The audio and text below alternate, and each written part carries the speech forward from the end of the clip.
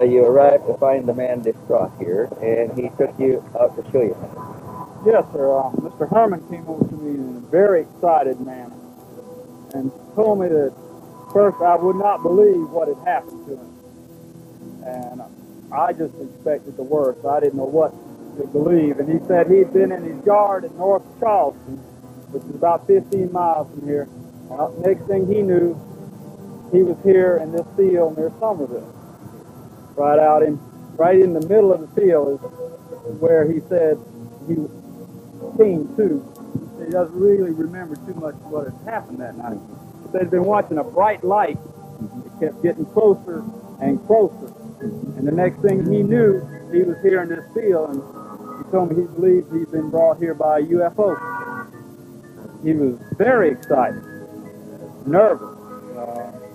I really have never seen a man that excited. You know, it's hard to put in words, but very excited is about all I could say. Distressed, he couldn't remember what had happened to him. There was, a small part of his life was blank. Bill could only remember small fragments of hazy images that resembled a strange mosaic tapestry of colors and things. The object approaching, falling backwards. The field of grass swaying in silence. Struggling in a bluish light to bathe the railroad tracks, then blackout.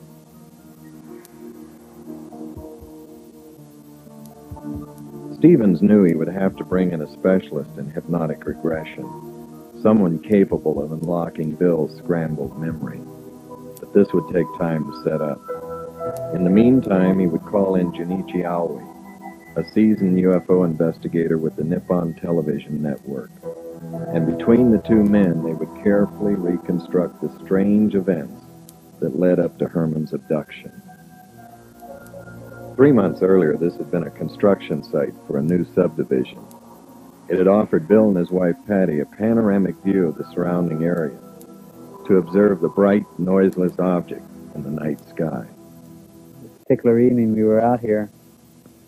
We were sitting, it was about a little after 9:30, almost 10 o'clock. And we saw the object come up, my wife and I. We saw the object coming up this way, up the river. And it was about maybe 900,000 feet above the water. Just a disc of whitish light. And then it kind of rapidly gained altitude, going up at a apex of a triangle, if you don't understand. And then we lost sight of it for a moment. We were both standing outside the car. All of a sudden, right over this area, the big light, just a light that was coming straight for us. Our car was parked over that direction. And we got frightened. My wife got frightened very much. And we just left. I turned the car, jumped in the car and turned the car on. And started to speed out. And looking in the rearview mirror, I saw the light look like it reversed its course and started going back toward the river. In other words, when we left, when we were gone, the object came toward our car, and then it changed its mind or dropped following us, and it just went back the opposite direction. How big was it when it came close to you? Oh man, the lights were that huge, big old spotlights, like there were spotlights coming straight for us. And my wife was particularly terrified because we didn't know what was going on. So she said, "Let's get out of here," and we left. Man, we was gone. Have you seen the detail of the UFO itself, or just the light? Well, you could see a shape behind the lighting. Oh yeah. And it looked like a dull metal finish, and the lighting itself kind of more of the lighting stood out than the detail of the object. But the object it looked metallic, like a metallic skin, but the lights in the front of the object. How was the distance between yours and the UFO? If I'd have had a camera or a rock or anything, I could have thrown it and hit the bottom of it. That's how close it got to the car. And it was just a matter of seconds. I mean, if we hadn't gone when we did, there's no way the object couldn't have intercepted our car. I'm very convinced if it wanted to catch us, it could have. You know, because it seemed to be moving that fast coming up from the river. Was it before your abduction? Yes, it was. Before? It was before the abduction. Was it? I was with my wife and my daughter, so I didn't know. You know, I didn't want to take any kind of chances on anything. So we just left. Oh, so you should be very frightened. That particular reason we were, because all the other sightings were just simply watching something moving in the sky, and never anything coming that close to us. I guess I should have looked down the road then, but I didn't know what was going on. Up to that time, I was convinced what I saw was a military project. I never believed it was from another world or anything. I thought since the area is in such close proximity to the Air Force Base, because like this area is a flight landing pattern for commercial aircraft and sometimes military aircraft. That was my thoughts back then. Noticing that Bill is near emotional trauma, Junichi quickly changes the subject. And then most of the sightings afterwards, one of those, or a C-130 turboprop, would come up and down the river, just fly up and down the river. I kept thinking, wow, man, I don't believe this. Because, you know, one of the feelings in my mind, and my thoughts, was, you know, when you see something, it seems distant. In other words, removed from you personally. But this thing reacted personally. In other words, not only were we watching it, but by coming toward us, it was watching us as well. Not just performing the delight of us, but it seemed to react to our personal presence, and it reacted by coming toward us. And of course, it frightened us because I never saw it that close. And we left. After the frightening experience, Patty's fear would overcome her curiosity. She would beg Bill to please leave well enough alone. He would agree, until 3 weeks later on a Sunday morning. Patty was home, I believe. Yeah, our daughter was sick, and she couldn't go to church. So I got in my car to go to church, and I'm driving down Dorchester Road. And since that last sighting, I had kept my camera in my car fully loaded. I wasn't thinking about UFOs. In fact, I was listening to some hymns on the radio, Christian hymns, just minding my own business when this thing shoots across the road. Silver, with a halo of light on the bottom. It's the most pretty thing I ever saw. At first it was silver, pure silver, and then it just changed, like somebody got a rheostat in a dining room and turned it. Bright, dim.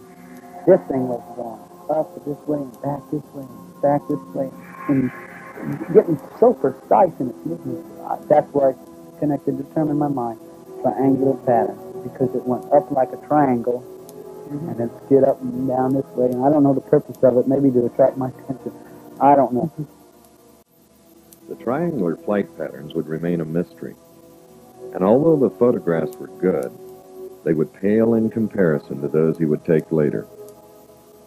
As the investigative team neared the location where Bill took his dramatic new series, Stevens became concerned. We would be filming near a strategic U.S. Air Force base, and I was concerned that this might cause problems for all of us. As a retired lieutenant colonel with the U.S. Air Force, I knew that the military could be unpredictable at times, especially when you have a foreign film team operating on the edge of a restricted flight line. And we were here investigating an unidentified flying object, a UFO, that was intruding in military airspace. Yes, I was concerned.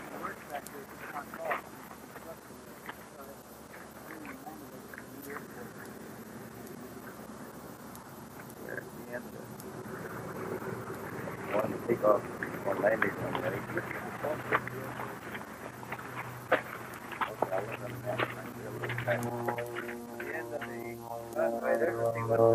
Coming this way, going to go right over. Ready? Oh, yeah, I'm going to really right.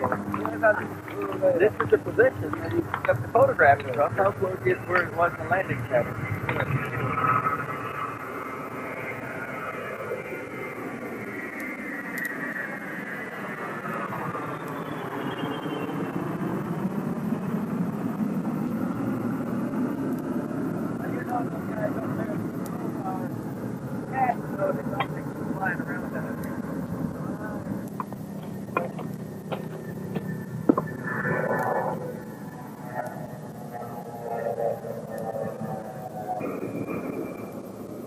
photo session at this site was most intriguing. Had Bill simply followed a hunch, or had he been telepathically guided to the location? Another mystery without any clues. Like I say, I was at work, and I left work, come home, was on my way home. And on my way home, I had that thought. It was like a impulse telling me to,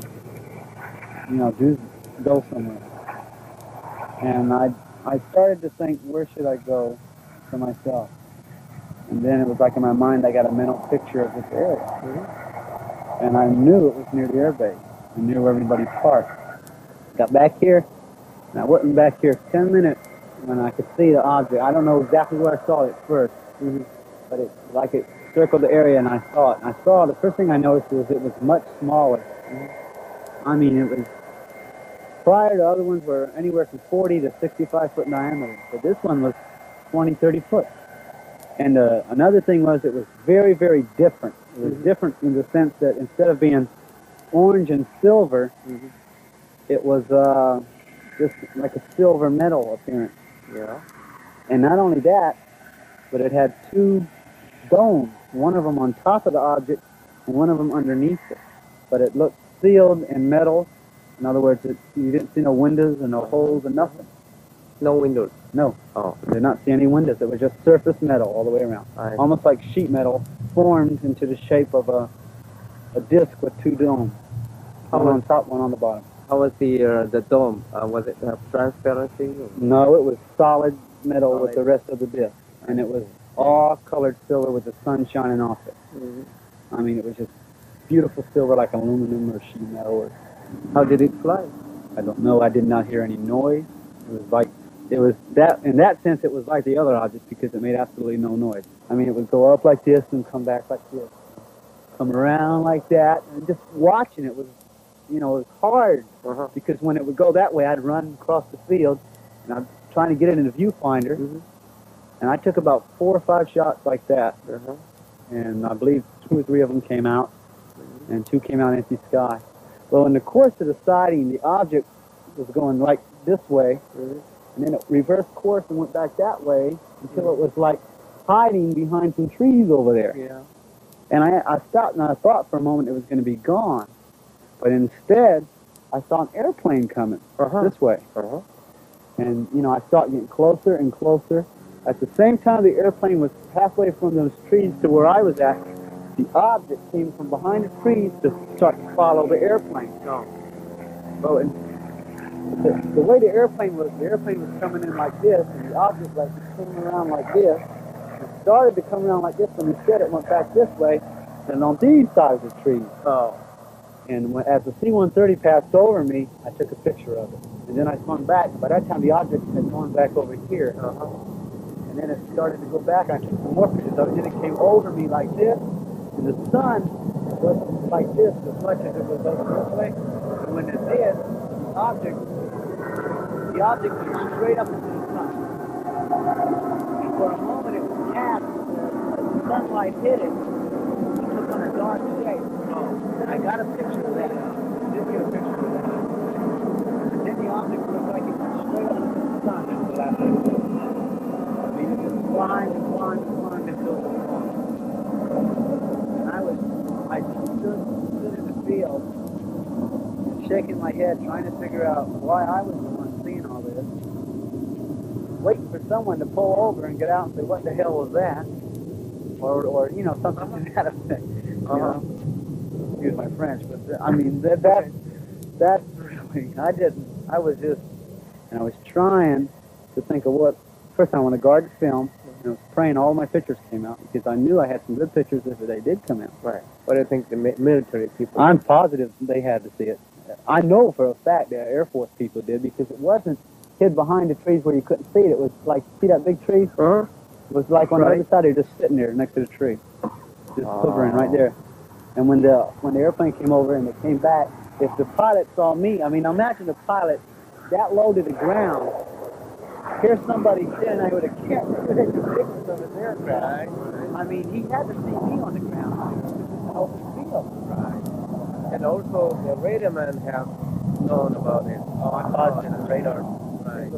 The thing was was 1,500. At one point, I'd say about 2,000 feet above the ground, 2,000 to 3,000. And from what I've talked to radar people, they say the radar will pick up anything as low as 800 feet.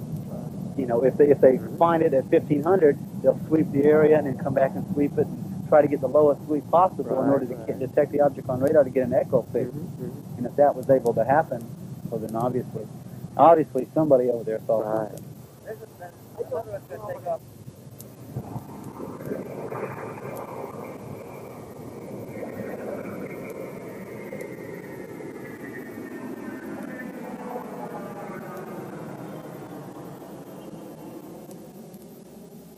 Next day, I got a phone call from the Air Force Base telling me to come out there and see a Captain King. He was interested in seeing my photographs. I went out to the Air Base with my daughter in the car and got in there and got to the gate, and the guard didn't know what I was talking about. He said, well, Mr. Herrmann, it's 5:30 in the afternoon. Our information officer has been off duty since 12 o'clock. I said, well, somebody called me at 3:30 and told me to come out here by 5:30. And he said, well, wait right here. So I waited, and finally, about 20 minutes later, up drives this station wagon, out gets this fellow in civilian clothes, walks up to me and says, hello, I'm Wade King. What can I do for you? And I said, well, sir, somebody from your office called me and said you were interested in seeing my photographs. He said, what photographs? I said, the photograph of the UFO I took. He looked at me and he says, wait right here. So he went to the guard shack. 5 minutes later, up walks the guard in uniform with a sidearm, puts his hand on the window of the car and says, are you military? And I said, no, sir, I'm not. He looked at me like I was born yesterday, and he said, well, let me tell you this. He said, why don't you turn the photograph over to the captain and let him take it from here? So just turn the negatives and the photos over to the captain and let him take it from here. And I said, to myself, I said, I was not born yesterday. I said, listen, I'll compromise. I'll give you a photo, and you tell me what you want to do with it. Do what you want. Anything that you think you can help me find out what this is. He said, well, we'll certainly do that. Thank you so much. And he wrote his name on I.O. Bill Herrmann, one card, one photograph, you know. And he handed me his card with that written on the back. I took it and I left, thankful I wasn't military. So I took these blow-ups back to the information office to get my photo back from the captain. The minute I walked in his office, he was bright, safe, cheery attitude, and got up and said, hello, Mr. Herrmann, how you doing? I said, fine. He said, let me tell you, we put it through our information channels, and this is what they told us. You photographed an F-4 Phantom flying at 5,000 feet. That's what you photographed, Mr. Herrmann. But if you look here, pointing to that picture, he said, if you look here, you'll see the stabilizer and the back tail, and you can even, if you look close, you can see the exhaust.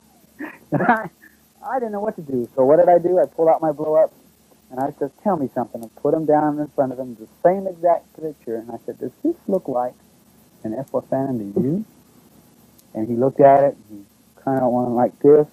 And he says, now listen, he says, if I was you, I'd just forget you saw it.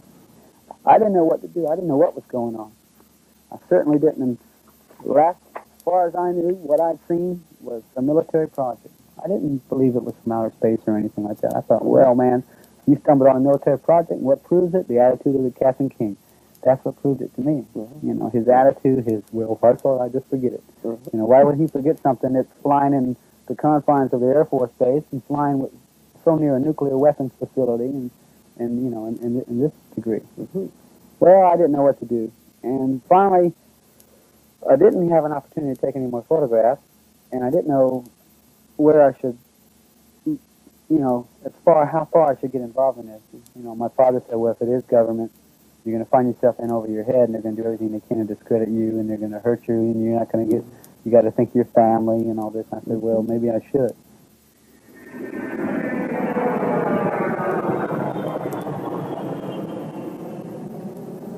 I got a phone call about, I think it was 2 o'clock in the afternoon from a gentleman who identified himself as Tom Olson.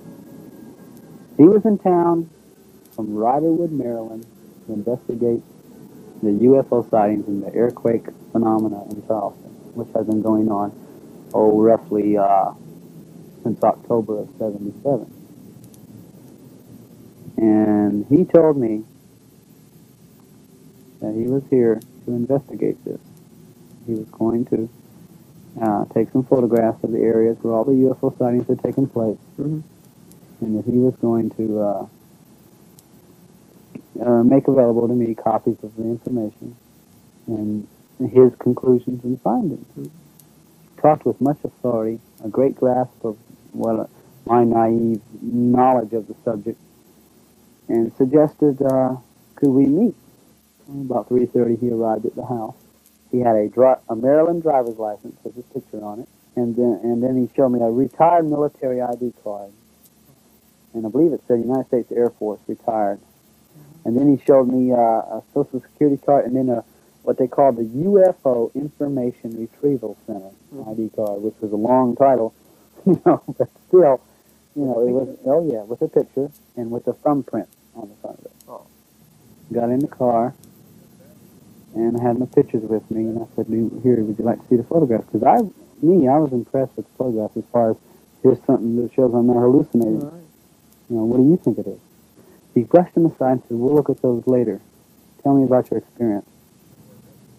I told him. I told him about the earthquakes. I told him about seeing the object. Told him about the photograph in it. Told him about all the people I've found who have seen it. The strange things affiliated with it. The reaction to the military aircraft over the field and cross-country road. He said, well, how we get there? So we went there. And first we went to the Beast Ferry, where the object hovered over the towers and moved in triangles. He took photographs. He took at least 40 pictures at each site. A whole row of 35mm film at each UFO site. He took one picture of me at the first site, and that's all the pictures he took of me. With darkness setting in, the men headed back to the car. And he asked me, he said, Bill, let me tell you. He said, what do you think about taking a polygraph test in relation to this? And I'm sitting in his car, and my first thought was, wait a minute, you haven't even seen my pictures. Why do you want to know this? But I was afraid if I felt put on the spot. I was afraid if I said, no, I won't, then he'll just, he'll go to the press, and next thing I know, I'll be on the front page of the paper, big hope, Then I was afraid, well, if I said yes, it'll get twisted. I'll tell the truth, but they'll say I lied. And then it's their professional credentials against me. And I didn't know what to do. Being naive as I was, I said, okay, I'll do it. Now, I assumed at that moment in time he meant 3 weeks from now, a month from now, a couple days from now. He said, okay, we'll go to the hotel and do it right now.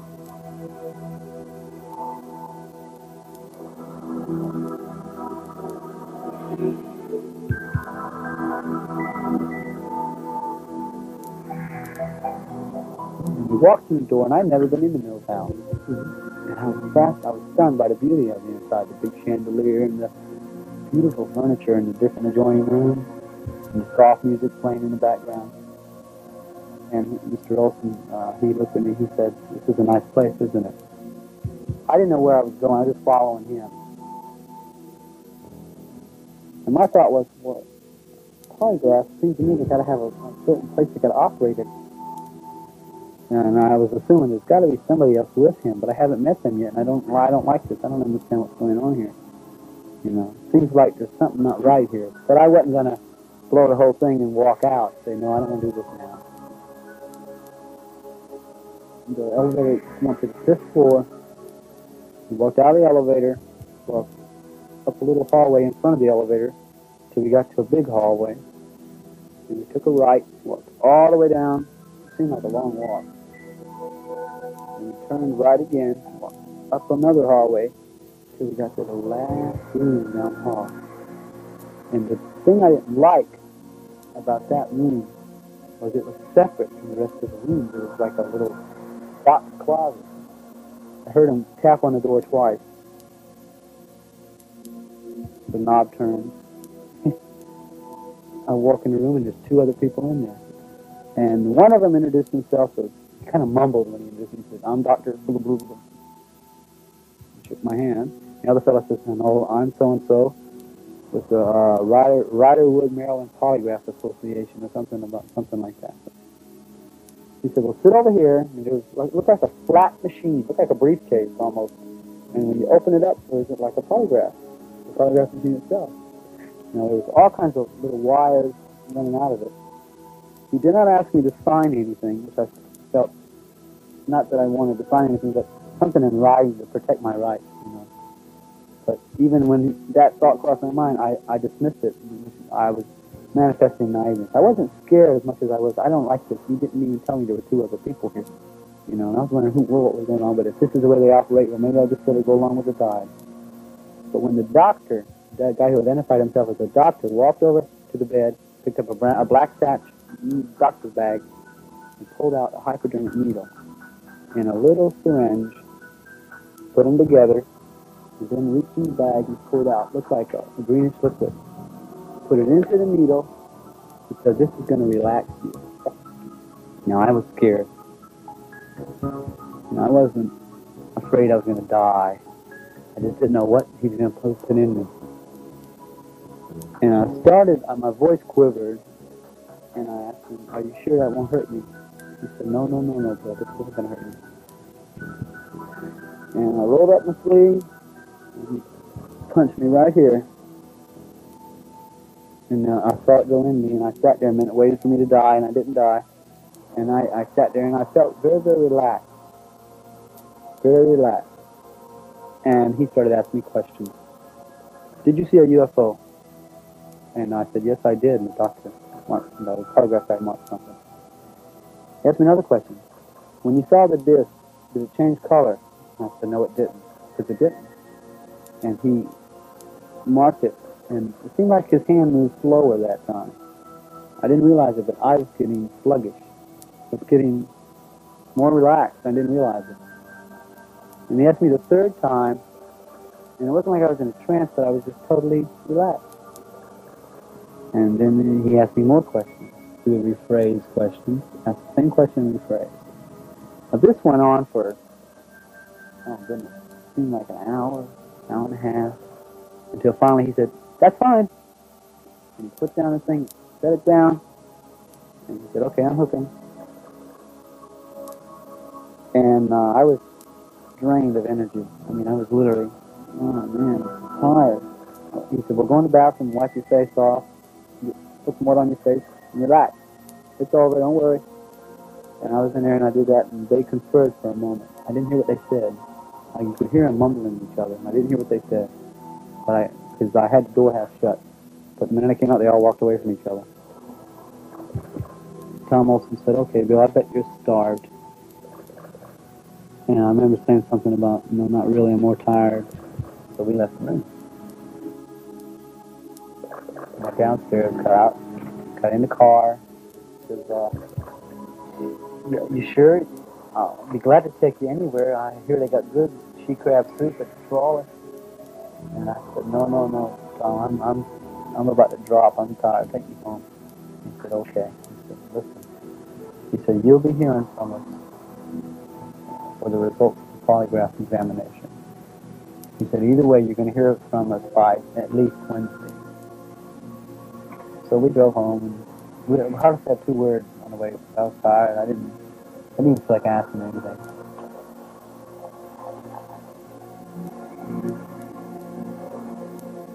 We pulled into the yard, and then I opened the door, the cold air hit me. And I was, cool air hit me, and I was, refreshed for a moment. I said, tell me something, Tom. I said, where do you think this thing is from? I mean, it's military, ain't it? He said, who's military? And I said, our military. And he said, I wouldn't bet on it. And the way he said that, I'll never forget it.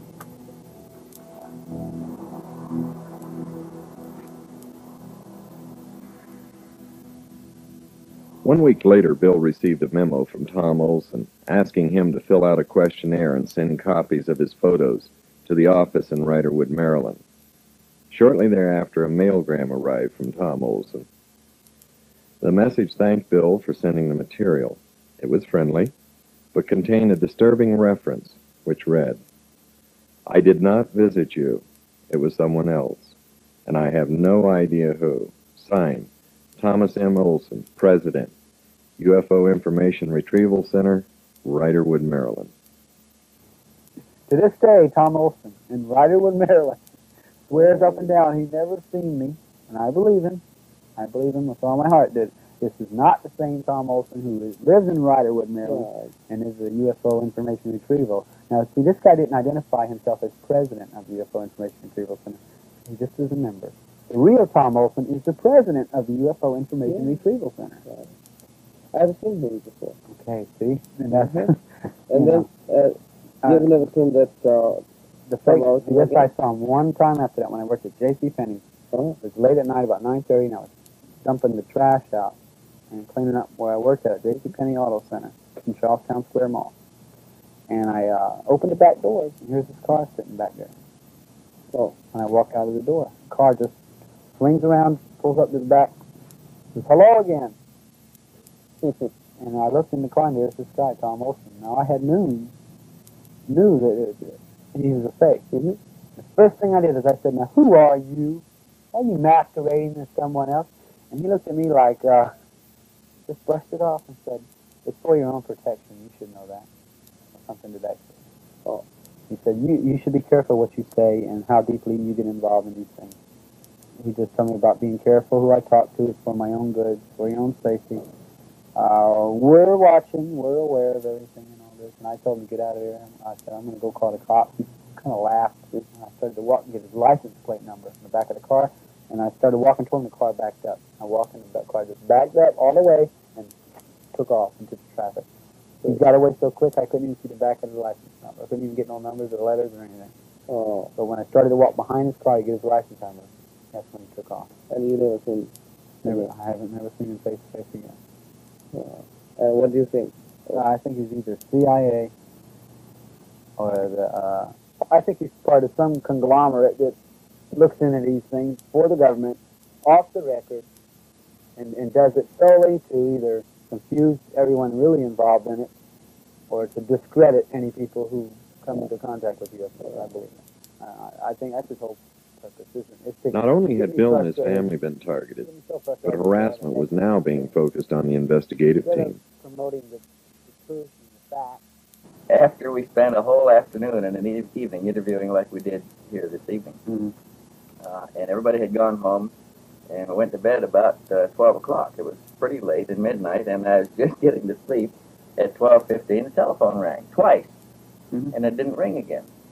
So I picked up the phone, and nobody on it, and I thought, well, somebody dialed wrong. So I went back to sleep, and it rang again twice, and I woke up, or was sleeping light enough, I heard both rings, and I thought, well, somebody is trying to call. I picked up the phone, and nobody on there, but the line wasn't closed either. The line was open. I could hear that, but nobody talking, nobody breathing, anything. So I hung it back up, and I dialed the desk downstairs, and I said, did you call me? And he said, no. I said, did any calls come in for me? He says, no, there hasn't been any calls on the switchboard. It's 1:15. So I hung it back up, and I thought, well, that's strange. And at 2:15, I got another 2-ring call. And I picked up the phone, and I said, who is this? Nothing. The line is open, nothing. So I called down to the desk again. I said, is there any way that my phone can be rung? And he says, not unless it comes through this switchboard. I said, has anybody called? He said, no calls have come in. So I hung that up, and I called John Fielding across the hall in his room, and I said, John, something funny is happening 3 times now at 15 minutes past the hour.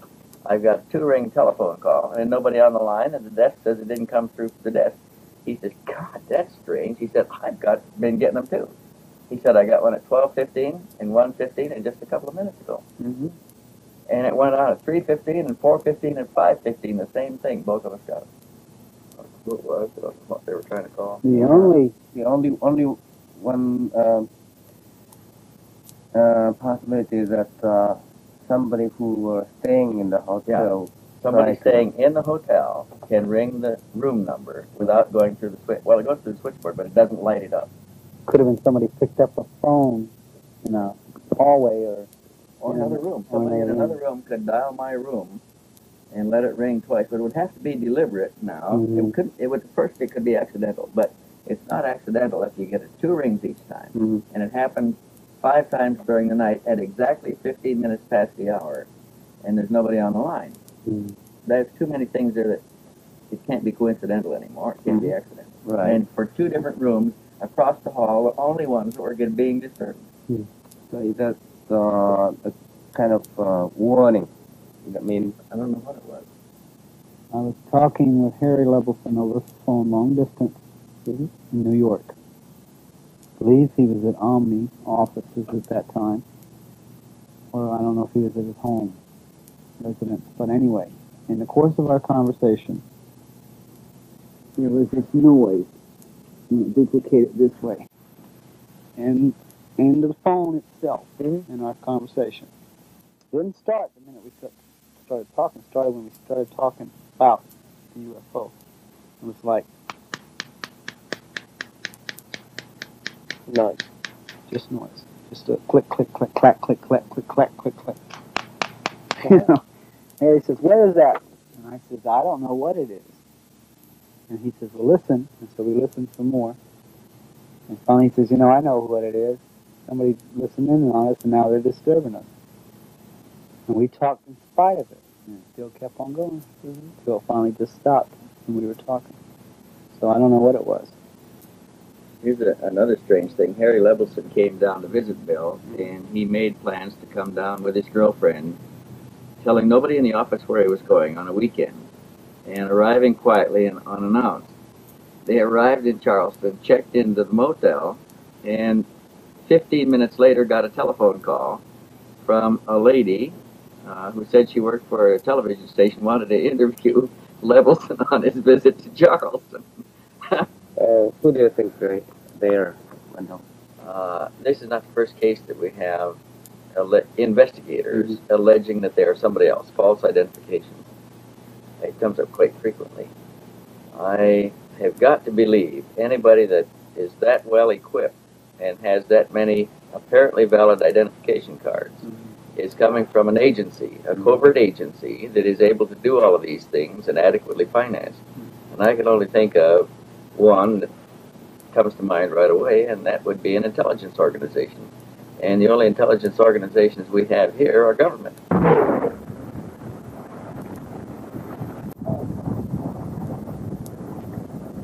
The investigators call a witness, a friend of Bill's from work, who had similar sightings of the unusual object.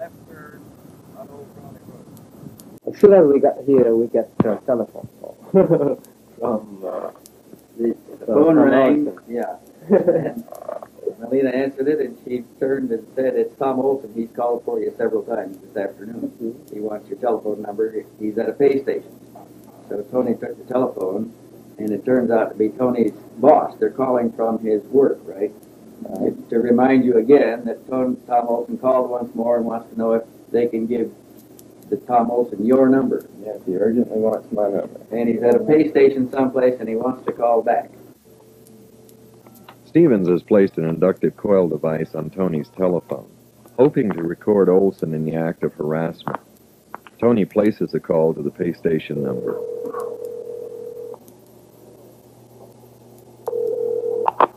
Hello? Yes, is this payphone? No, sir, it's not.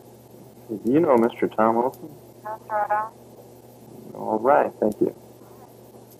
Olson had managed to send an ominous warning. To the investigators, we know where you are and who you are talking to.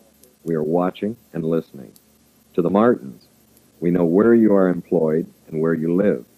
If you value your job and your privacy, back off. Unshaken, the Martins agreed to the interview. We passed the Kings Grant area on Dorchester Road, and you've got a column of, it's like a wooded area. You've got woods on both sides of the road.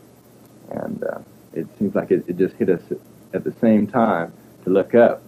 Now, my car, all the windows are tinted in my car. I've got a band across the front windshield that is blackened out, and you can only see at night. It's real hard to see out of any of the windows unless you see something that's coming directly in front of you. Okay, I'd say the object appeared at an altitude of probably about 500, no more than 1,000 feet up. Is when I first saw it, and it was anywhere from an eighth to a quarter mile in front of us. It came down, I'd say, at about a 70-degree angle. Okay, it came from an easterly direction, came down, and what I really noticed about that was strange. Bill said, look, he said it's doing triangular patterns. That's what it was doing. It was a glowing object doing triangular patterns through the sky. It came down at about a 70-degree angle. It made a loop, you know, probably about, I'd say about 100 feet above treetop level. Came down, made a loop, and went back up at the same type angle. And I thought it was really strange that you know, they would come down and they could only be seen directly in front of us. Okay, and I didn't think there was any mistaking, you know, of it being the object because of what he had told me about the object doing triangular patterns. So we saw that. We went a little bit farther down Dorchester Road, and we turned into another subdivision called Forest Hills. We went back in that area, and you've got the Ashley River area. It's marshy. Right. We went behind a house there, and we just stood around. You know, he just had an impulse to turn there. We went back there, and we stood around, and it was like someone cut on a light bulb out in the far distance. Just saw a bright flash, and then went back out. And you know, I thought about it. It could have been the object. It may not have been. I took into account quite a few different things. I noticed that just prior to seeing the object, we had a C-141 fly overhead. And it was heading towards the base. You know, you could tell the size of it, the lighting, you know, things like that. You can usually tell, you know, what type of object you have in the sky. I've been around military objects for quite a period of time. I've lived on military installations all my life. I've seen, you know, what flies and what doesn't, and I've never seen anything like that. Tony would answer a nagging question that had eluded the investigators. How long had the Charleston area been undergoing UFO activity prior to 77 and 78? I had my first sightings back in 1973 while I lived on Charleston Air Force Base. We had a flap that lasted for about a period of a week. We had numerous sightings. They were multiple sightings where you had 3 to, I would say, up to 9 crafts in that area, mainly over the Charleston River Basin. It was a circular type object that had a dome on top. It had lights that were revolving in a counterclockwise rotation. I can even remember, I think it was a football game that they had on the base, and you know, I don't know how true this is. I heard it from quite a few different people. They said a saucer-shaped object came over the football field, hovered above the game for a period of 5 or 10 seconds, and then just shot off towards the Ashley River area again. When was that? This was right back, I guess it was during 73, 74, right around that same period of time. You know, when we were having quite a few UFO sightings in the area. Which area is the most frequently you have observed the UFO? Okay, it's always been associated right around the Ashley River area. From Somerville, I'd say up as far as the end of Dorchester Road. So it seems like most of the sightings are associated right around a military type installation and also around the Ashley River area. Yeah. There have been numerous sightings, particularly right around in this area. You know, there's been the Barnwell nuclear plant, Naval Weapons Station, the Navy base, quite a few right around the Air Force Base. It seems like whoever or whatever we're dealing with, they tend to want to know something about our military. Is there any possibility that... Junichi asked Tony if there's a possibility that the objects being seen could be a secret military project. Of course, you have to take that into consideration. That could be something like that, but unless our technology has really advanced beyond the point that I think it has, I wouldn't necessarily consider it to be so. I would tend to rather think that it is something of either an extraterrestrial type nature or something that's totally unknown to us. Yeah. Knowing that they are under physical surveillance and possibly electronic surveillance, Stevens calls the next witness from a safe phone.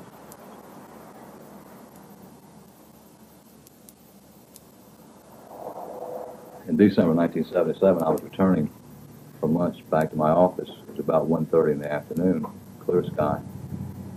And up Rivers Avenue, as I was approaching a viaduct, I noticed a glowing orange type object off to the left of the car. I would estimate possibly 3,000 feet away, but it was very clear, and it apparently was motionless. And I could see no wings of any type, no rotaries, as though it could have been a helicopter. And I noticed at least one person in another car pointing to it, which indicated to me someone else had seen it.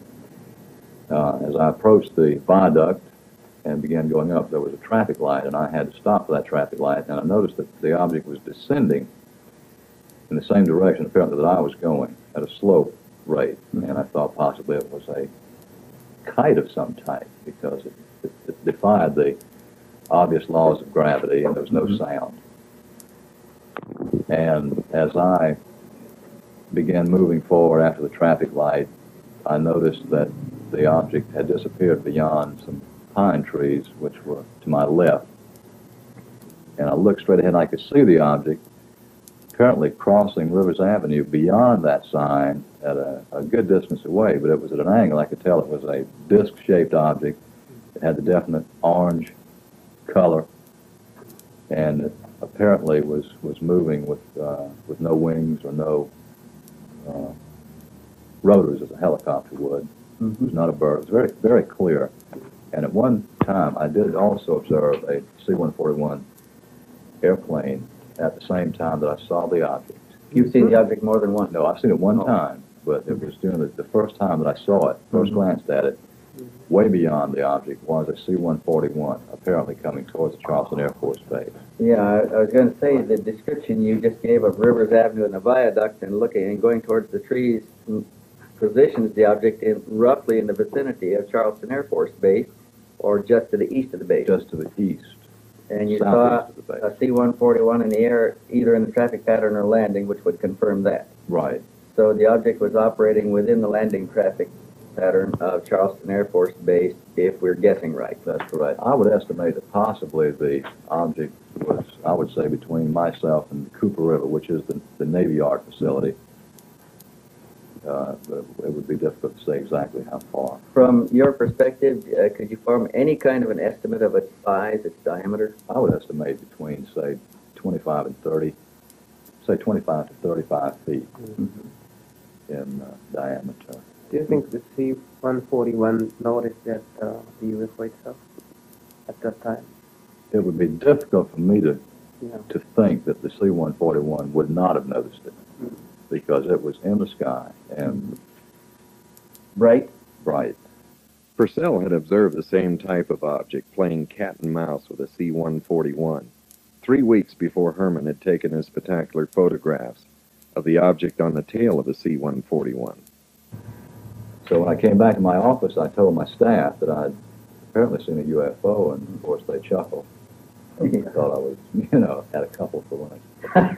I assure you I had not.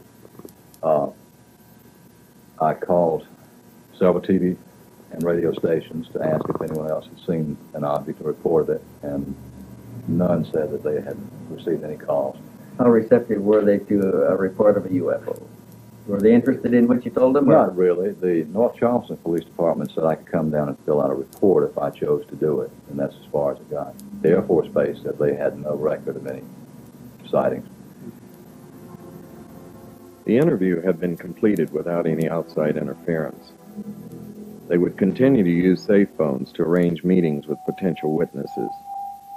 Stevens had turned up a new witness who claimed to have a series of remarkable photographs, but he was reluctant to go on camera, fearing that this might compromise the privacy and security of himself and his friend, a noted television and radio columnist who took the photographs. After a lengthy discussion, Junichi assures the witness that his identity will be cloaked. You want to see these things? Yeah. Let's see.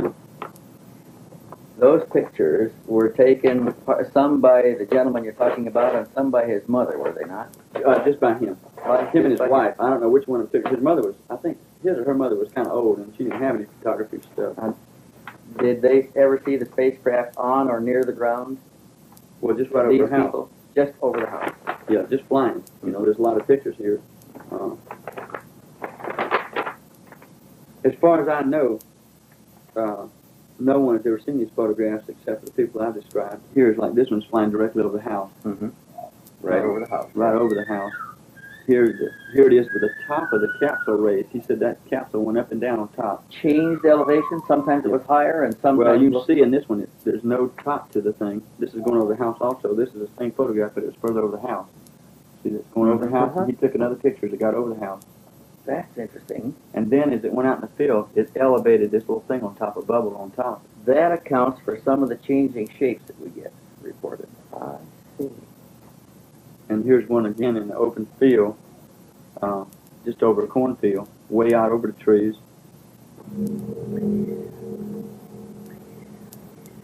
He said the motion pictures are extremely good. He said they were real good. Imagine that. Right. But Because he got it going over the house and in the woods and out in the field and all that kind of stuff. They said it was tremendous pictures. Is there any way we could get? could you give us his telephone number again and let us call and introduce? I won't ourselves? unless I call him. I'm going to be perfectly honest with you. We'll pay for the call if you call him and ask him if he will talk to us. We'll give him a control name. We won't reveal his identity or location. We can promise all of those things and give proof of it. These are just photographs that you can take pictures of. And like this is one that's going into the trees and going a little further and so on and so forth. And because of his wife, I don't feel like he'll ever do anything as long as he's living. Because she is still terrified. Yeah. Totally. And there's very nice people. And they're very rich people. Okay, so it wasn't a case where they couldn't protect themselves with money, and they could, but it doesn't seem to bother them. They're still scared. He said, and eventually, these people are going to contact you. He says, if you start this thing up, they're going to contact you. He says, and I know what I'm talking about. I've talked to other people who've been through this thing. He says, that's the reason we're totally silent. He says, so if you want all the publicity and all the headaches you can ever get, you start revealing this. And now I don't know whether I should have listened or not. For every witness that had been frightened off, there were others who would willingly come forward to share the wonder of their experience, like the Jerry McAllister family in Anderson, South Carolina. Well, approximately 4:20 in the morning, I was awakened by a sound. I thought it was a helicopter crashing here in the backyard. And, I woke up and the whole entire inside of my house was lit up real bright and outside real bright. So I finally got to the window, in the bedroom window, and looked out and didn't see any crash of a helicopter. First thing I seen was this most perfect flying saucer you would ever see. And I never believed in them, but I seen that one. I believe in them now. But it was over the whole structure of these pine trees here. Where about here is about 70 foot in circumference, approximately 2 stories high. I viewed it for approximately 3 minutes.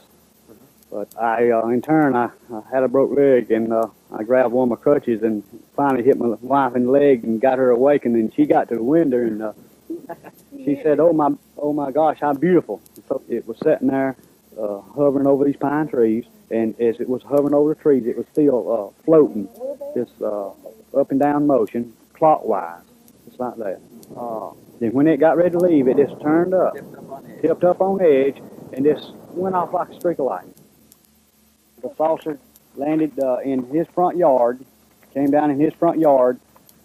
They went to his house, and he drew this sketch. Yeah. And about an hour and a half later, the Easley Sheriff's Department called me and asked could they come down and me draw a sketch of the saucer that was here in the backyard. I said, sure. So they came down, approximately an hour and a half. I drew this sketch here of the saucer. Yeah. And not even seeing this. As I drew mine, they compared it, and you see how close they are. Right. And they didn't even, I didn't even know that they had a sketch that he drew. We didn't know nobody else had seen it. Didn't even know anyone else had seen it. The UFO bore a striking resemblance to the object filmed earlier by the television columnist. There were 17 people in all. 17 people gathered here before Counting, the thing counting the deputy sheriff, 4 deputy sheriffs, and our family, and those neighbors and next door neighbors. There's 17 people in all. As daybreak came at 5 after 7, that's when it got up yonder real high, and it was still bright. And then all of a sudden, it left, and it was cloudy like. Oh, for yeah, for just in a this little bit. area. Just in this area about through there, from where it left, it was cloudy as it could be, just like it's coming up a rainstorm. Was there any odor or smell of any kind? No smell, no odor, no smoke. These trees, nothing moved when it was there or when it left. Everything was perfect. I could see windows, but the windows were black. Black. It was just all white, and the windows was blacked out. It looked like. Have you seen the UFO before? No. Have you heard of that story?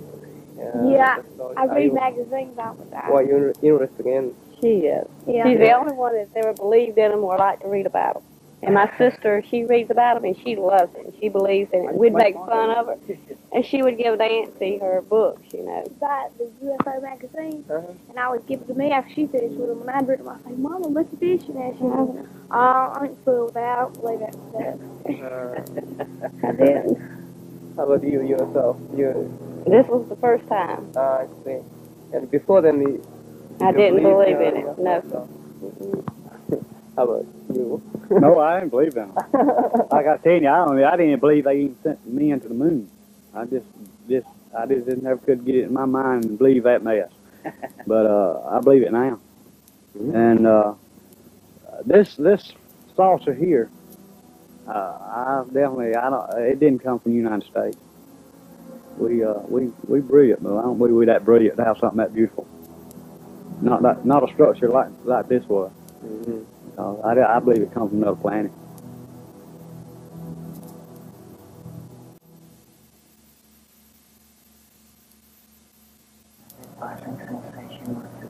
Bill agreed to undergo hypnotic regression to fill in 4 hours of missing time. Hopefully this would answer his haunting questions. Who are they? What are they? Where are they from? It would take almost 4 minutes to get him under. What happened, Bill? Saw the object. What object did you see? Yes.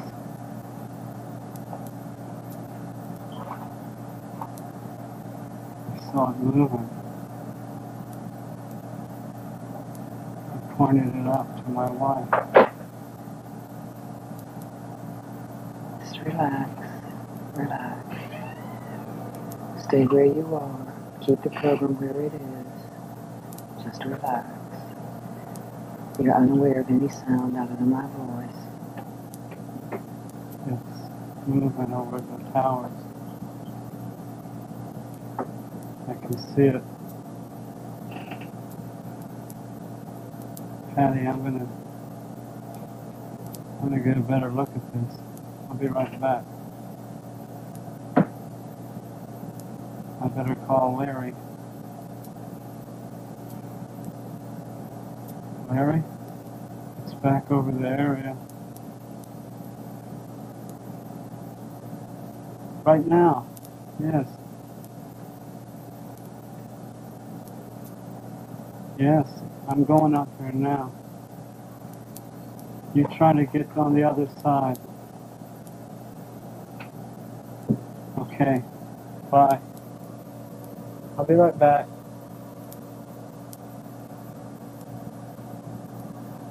What's happening, Bill? It's moving over the towers. I can see it. It's about, I don't know, about 1,000 feet above the towers. It's moving in triangles. I can't.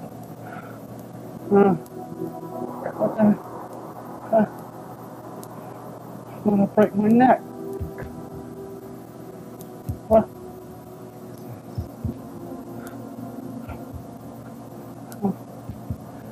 All right. How light is it? You won't experience any discomfort. Huh. What? Wait a minute. Look at the reeds. There's no wind. I'm just swaying. What? What? Look at the size of them. Good God. It's big as a boxcar.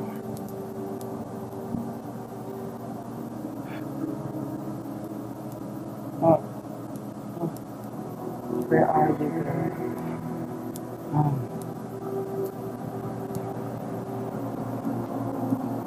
don't know.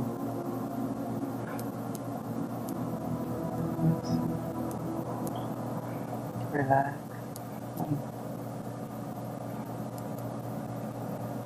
My shoes. You can see my shoes. I'm lying down.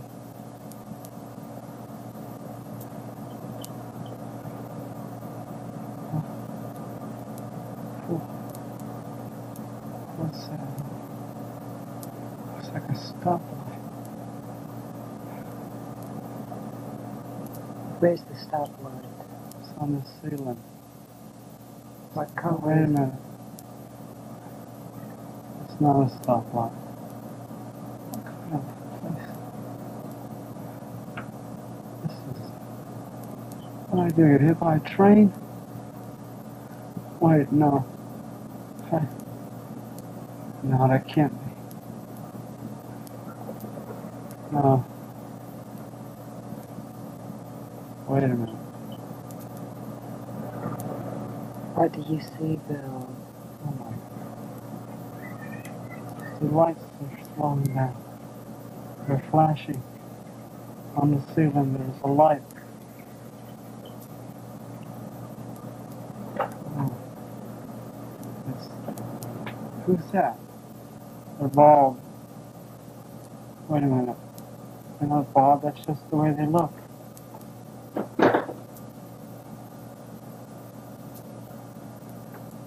They're dressed alike. What are they wearing? They're wearing some kind of suit. Some kind of leotards of some sort. Are they humanoid? Their backs are to me. They're looking at the light on the ceiling. They're looking at my foot. No, they're not looking at my foot. They're looking at the box. There's a box.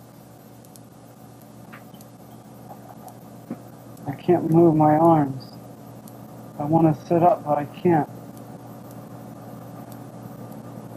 My clothes are on, but my coat's undone. My shirt's unbuttoned. Is anything attached to you? It's cold. Some kind of metal box. Flat metal box. It's cold, but it's not like water. Where is the flat metal box? It's on my chest.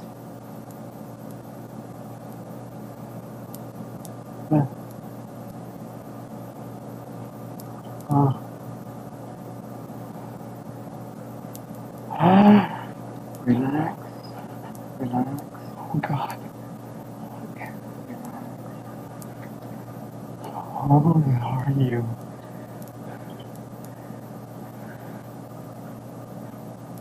Oh, my God. What's happening, Bill? They're looking at me. Oh, God. What's wrong? Don't be afraid.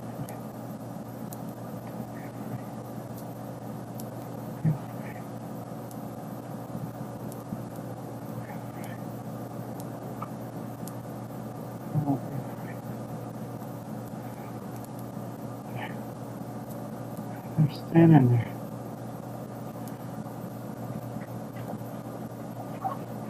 What do they look like? Look like fetuses. Like what? Fetus. A fetus? Yeah. grown fetus. Wait a minute. Can't be fetus. The light, that's what it is. It's the light in the room that makes them look that way.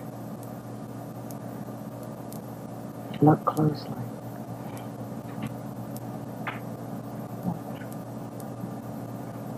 That's strange. What's strange, Bill? Their eyes. They don't have no lights. They don't have no lights. It's just brown. It's dark, black, brown. Just a circle right in the socket.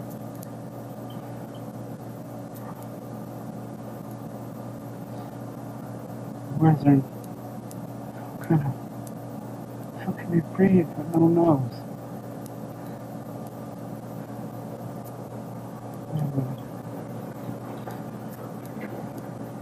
Do they have a mouth?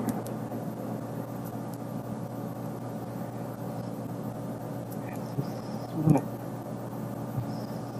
It's a straight line. The lips are no lips. It's weird. Do they talk through their mouth? I don't hear no talking. Where are you from? Who are you? Answer me, for God's sake.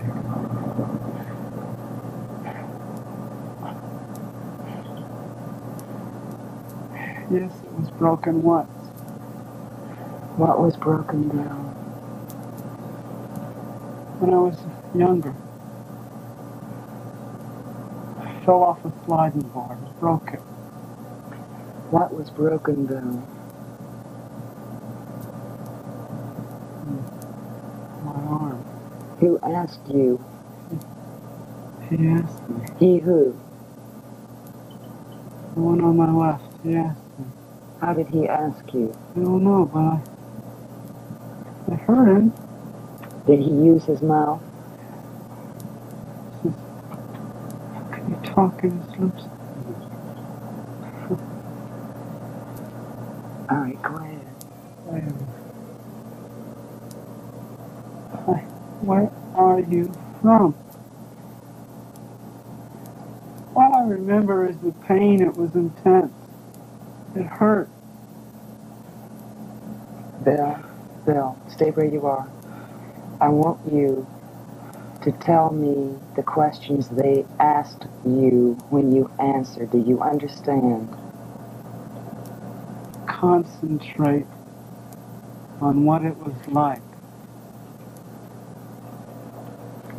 Be still and concentrate. Very well.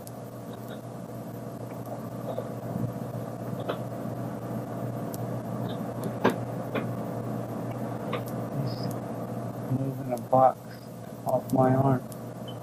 You can tell my arm was broken by looking at the box. For goodness sakes, that was so long ago.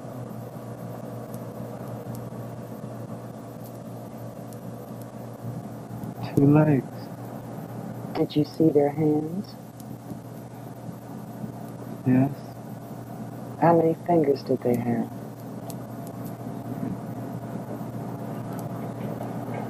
They're all the same size. Lengthwise, they have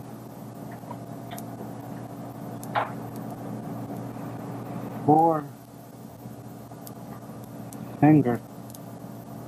And it looks like a thumb, but it's the same size as the fingers. So that's a total of what? 5? Yes, 5. Okay. All right, now you're... Go ahead. The hand is weird. Why is it weird? You can't see any creases where knuckles go. There's no kind of It almost looks like they're rubbery. Almost flexible. Can they manipulate them very well? They seem to be stationary. They're stationary? I mean, they don't bend them. When they bend them, they bend the whole hand. All right, Bill, let's go from... They can't even be 4 feet tall. How tall? 4.5 feet. They can't even be that tall. My goodness, they're small.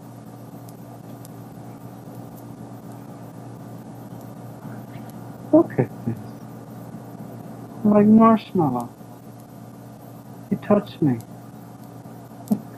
It's, you can tell there's bone under there, but you can't tell. It's weird. Good grief. What color are they? Very pale, very milky. Is it a skin-like texture? Tough skin. Everything's the same. No hair, no pores, just skin. It's weird. How did you feel when this being touched you? He was very, very peaceful. Like I had nothing to worry about. All right, now what happens? We're walking. We're going toward the door. The room is weird. It's different. I don't see anything strange. There's no creases, no borders. And the door is smaller than the back of the room. It's weird. It's distorted. In what way is it distorted? It's like everything is molded into a shape. And it doesn't stop, it just goes straight out the door. Just molded. Like a bathroom tub. Yeah, Just seamless. molded. Just molded. That's all I can think of. Go ahead. We're walking, we turn left. The one who talked to me is standing beside me. The other two are behind us. We're walking down the hall. We pass the room. The door is open. We go to another room. We go in it. The hall, it winds in a circle. Everything's the same color. You said the hall wound in a circle. Did it wind in a circle up and down? Just both directions is a circle. It's hard to relate it. Did you traverse that? Everything's molded the same way. Council Control Center. Council Control See? Center? Console. Console. Yeah. Console? Yeah, that's what he said. Console. Control Center. All the network craft are controlled from similar centers. Network craft? It's the term.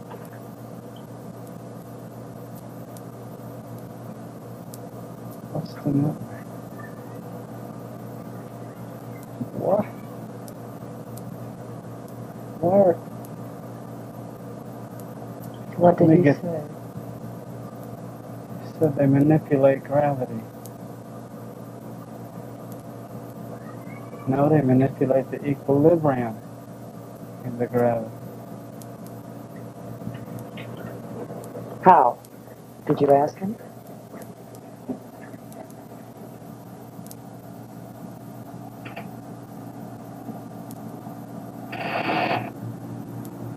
In hydrodynamics and reverse osmosis. A technique of reverse osmosis. They've been doing this roughly 50 years.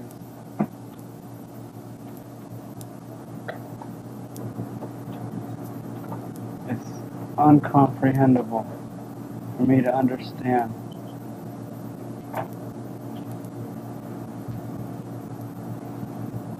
Why are they telling me this? Bill, let me ask you a question. Did they, at any time, promise you or tell you that you in any way would remain in contact with them?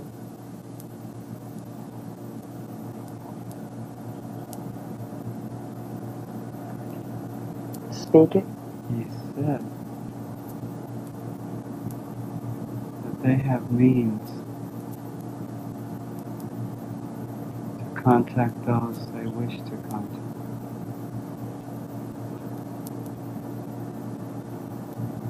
He said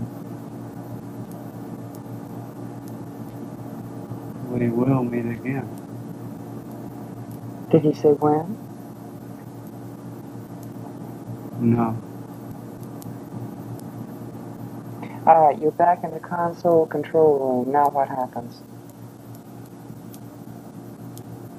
The light on the checkerboard is flashing on and off. First red, then white, then red, then white. And those balls to the left and right are spinning. And the one sitting at the desk, the one who spoke to me, said that I couldn't go and look. And I walk, and when I do, the one sitting at the desk get up and step back.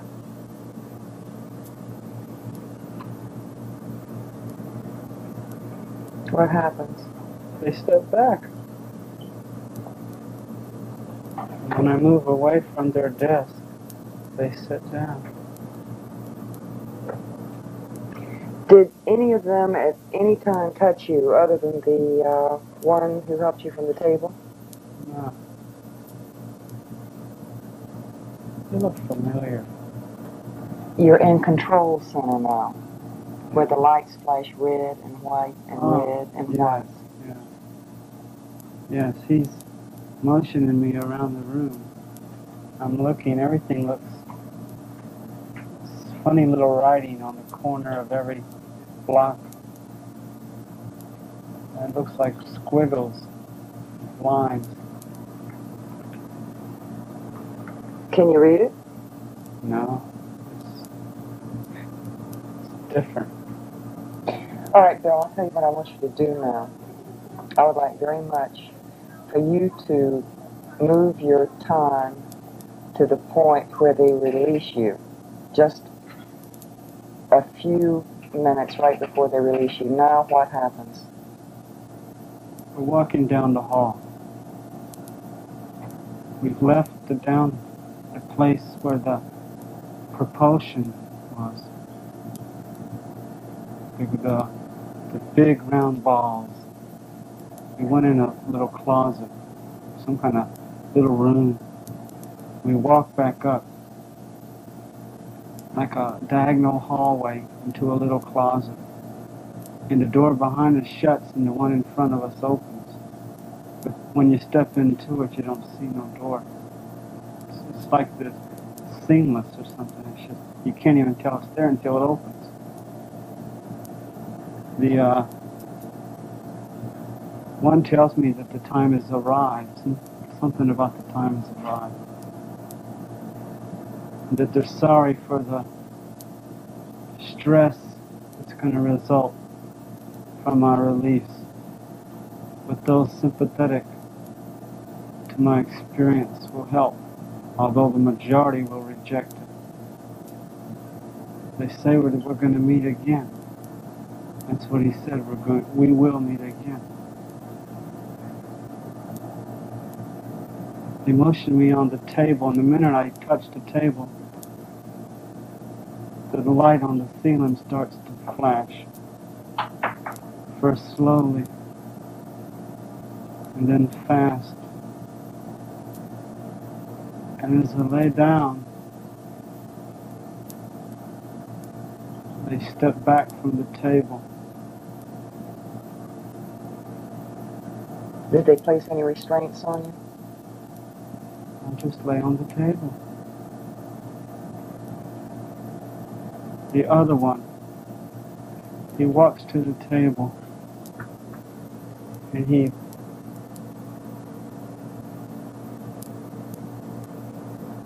putting the binoculars around my neck. He must have had the binoculars the entire time.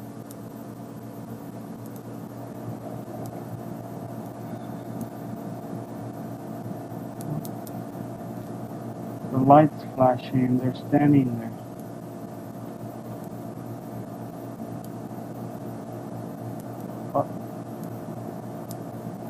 Wait a minute. Huh?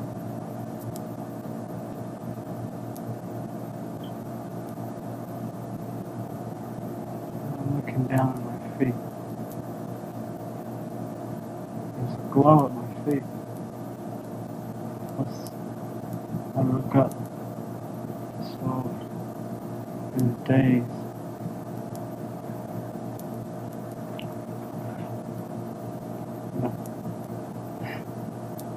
Oh God. Oh no. Calm down. Calm.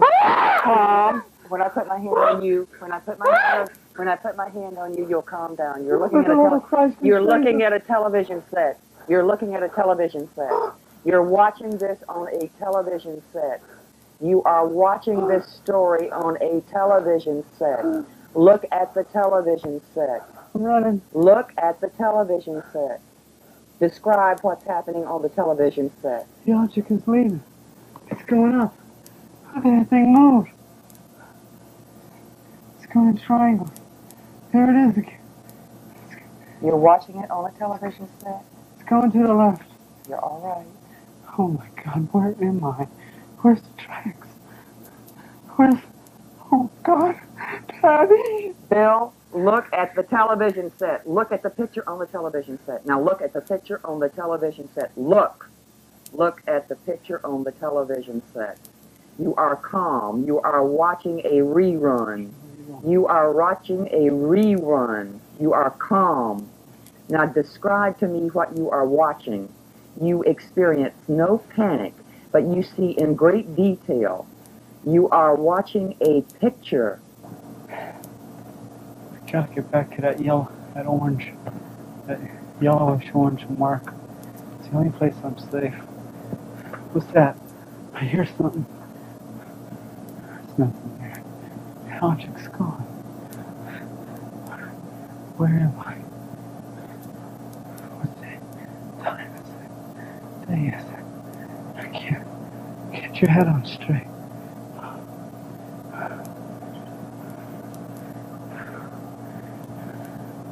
Hide in our death, Lord. So can you separate us from the love of God in Christ Jesus. For God so loved the world that He gave His only begotten Son. God, get a hold of yourself. Relax. Calm down. Relax. It's over with, Bill. Bill, look at the picture on the television set. You are watching a rerun of what happened to you. You have already experienced those emotions. You don't have to do it again. You don't have to experience panic again. Okay. There. What's that? A car. There it goes. I gotta get out there. Do you want to go or don't I? I'm going. now or never. I'll be here forever if I don't move. Lord, give me strength. I'm going now. I'm running, tearing through the bush. Stairs. I'm on a road. Oh, thank glory there's a road. Highway. Street. There. There. Yes. Hey. It's a car come. It's a car come. Hey. Hey. Stop. Stop. Thank God you're here. No, it wasn't a car accident. Please, get help. Where am I? No, it wasn't a plane accident. You wouldn't believe me if I told you. Please, get a policeman. Thank you. I don't mean to scare you. Please get a policeman. Get help, please. Oh, thank God. What if they don't come back? What if they don't come back? Stop!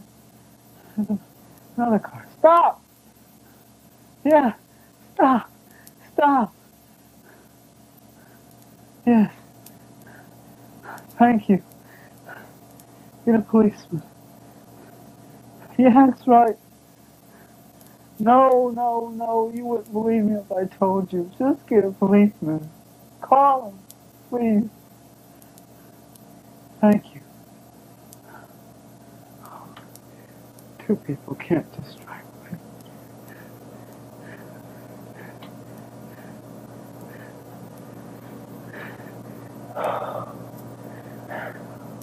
Yes? They're back. Yes, they're back. My name is Bill Herrmann. What time is it? Where?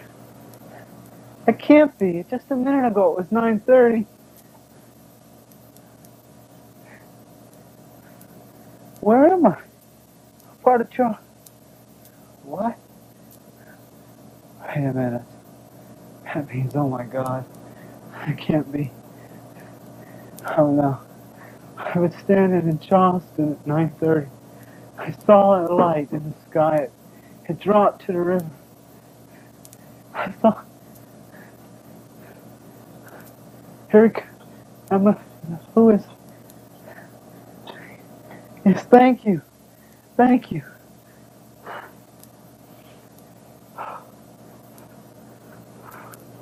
Herman, call my wife, please. Thank you. I just expected the worst. I didn't know what to believe. And he said he'd been in his yard in North Charleston, which is about 15 miles from here. And next thing he knew, he was here in this field near Somerville. Right in the middle of the field is where he said he came to. He said he doesn't really remember too much what had happened that night. He said he'd been watching a bright light that kept getting closer and closer. And the next thing he knew, he was here in this field, and he told me he believes he'd been brought here by a UFO. Listen to me, Bill. And Bill, you're floating now. You're back in the present and you're asleep. You feel very good and very relaxed. How are you? Oh, I feel like I just slept for an hour. It feels so good. good. I'm glad you did. The session had formed a bridge from illusion back to reality, allowing Junichi to probe for more information. He asked Bill what had frightened him the most. What I can recall. To you. Scary thing? Scary frightening thing, yeah. thing? I guess was the disorientation when I was released. Mm-hmm. You know, trying to comprehend where I am. I don't understand why they released me there. Why didn't they release me where I was picked up? A concern of Junichi's was how would Bill cope with the reality of the experience. I can't deal with this for the rest of my life. I don't know what to I don't. It's in a way, it's strengthened my marriage. In a way, it's torn my marriage apart. In a way, it's gotten to the point where it's not so much an obsession with me as it is a preoccupation. And if I saw the object again, I'm naturally going to be inquisitive, but I don't know what to... you don't know what they think. Right. And yeah. You know, I don't know what... You know, it seems like with all this information and all this in relation, it seems that, you know, I don't want to get into a position where there's positive deception on their part towards me. I don't want to be used as some leverage. There would be more sessions and more answers to troubling questions, beginning with, why did the objects perform triangular flight patterns? The reason why they are moving. The reason, yeah, I'm thought I got over that, is the reason that they fly in these triangles or they perform these erratic movements is because radar can lock on them, interferes with their propulsion somehow. I don't know the mechanics of it. So that would explain in one small area why the radar doesn't lock on these things, because of their movement. They come up the river and they're flying level, and then they just crease up. And the higher they get, the more starting this thing they do. But they seem inside the object to be able to stabilize everything inside so it doesn't tear itself apart like a jet would if it started doing these acrobatics. Junichi asked if any of the objects had crashed due to radar lock-on. I believe this was back in the 60s or 50s, that radar had interfered with the propulsion of one of their network vehicles, and that the object itself had to make what he termed an impact landing or a crash landing. Literally, they lost one of their objects. And not just the objects, but the occupants on board were lost as well. He said governmental authorities and got the craft itself, the occupants. As a result of that crash, they tried to make contact with the government, open contact. But it was suppressed, the way he said it. And it's maintained suppressed. By whom? I don't know. By the way he said it, Earth governmental powers. And that it was maintained suppressed. And they're just, you know, in the future, when the threat of abuse can be removed, then they'll try it again. When will it be? I don't know. I do know that they said that the objects would be continuing to be sighted. Sightings would increase. People would observe them in action. And that this was going on. It was going to keep going on.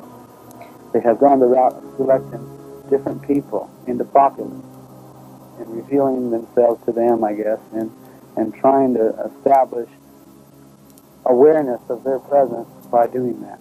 How did they contact you? Junichi asked Bill, why was he contacted? It seems to be that they start out, you know, just normal sightings. And if the person indicates a willingness of some sort, then they'll return. They said they have means to notify those they wish to notify. They told me that the field where I was released, someone else had been released in that field. I've been searching for who that person could be. Oh, I don't know.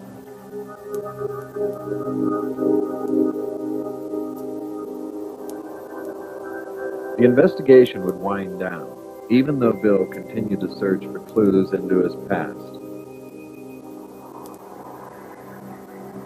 After I recall what happened the first time in March, I was told by the occupants that they consist of a network of these objects that are operating around the world and presently in the continental western hemisphere is the way they worded it. And they're from a cluster of stars 32 light years away area in what we call reticuli, galaxy solar reticulum, and that they were stellar astronomers. Or that was their whole civilization. That's what they were geared to. Stellar astronomy and life and study of life all across galaxies, and that they're a network sent here to initiate what they call direct observances.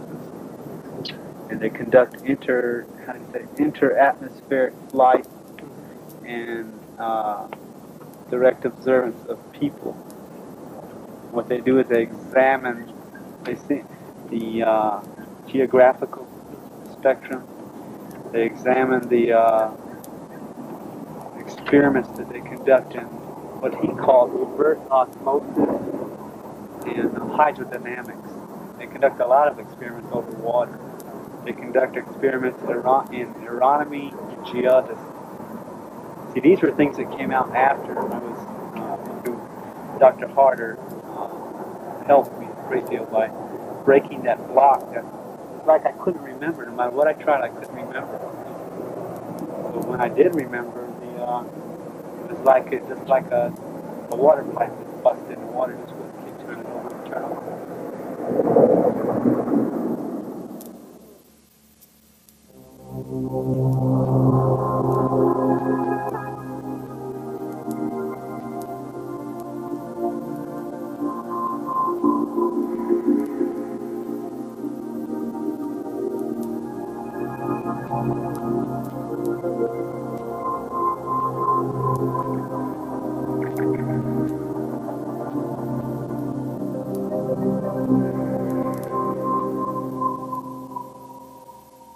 It was like a reddish background, like almost like combat lights in a military ship, like a darkroom red light. The emotion was that way, that I felt like I was an ant and they were a human standing next to me. I felt afraid because I know what was going on. I felt like this is totally foreign to everything I believe. All my emotions and fears were just tossed aside by the comforting assurance of what he said to me. Don't be afraid. I heard the voice, but I did not see the lips move. I heard it as clear as you hear my voice, in English. It was in English. It was a little symbol, looked like a serpent with wings, like a half fish and half snake. And it was the most strange, eerie sensation when he touched me. It was like I knew him from somewhere and I couldn't place it. It was like, wow, this is like a buddy you knew when you was growing up, and suddenly here he is again. I towered over him. I mean, they were smaller than me. I could have tossed them aside with a good right hook, but I didn't feel threatened that bad. And the feeling was so soft and gentle, and yet at the source of that gentleness and the source of that softness, there was total control of the situation around me.